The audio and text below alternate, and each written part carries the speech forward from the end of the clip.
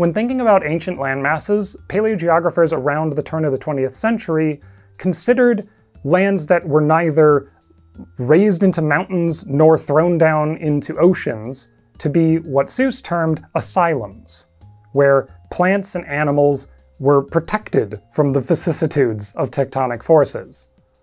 It's similar to the Ice Age concept of a refugia, where the glaciers spare a particular area, and once they recede again, anything that survived in that area can then spread out again. So we have taxa which had been widespread across ancient supercontinents, divided by geologic activity.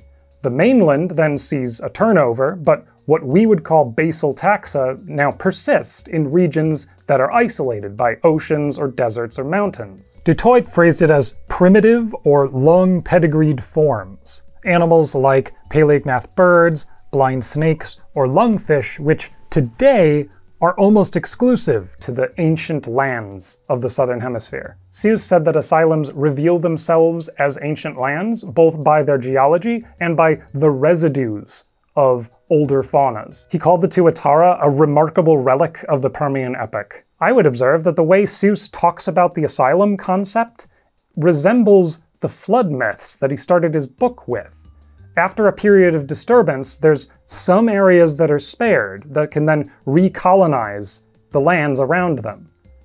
They're acting like tectonic arcs. Workers back then were not just interested in disruptions in Earth's history, they also looked at its continuities, and they had an expectation, or even a presumption, that those continuities would be more prevalent down in Gondwanaland.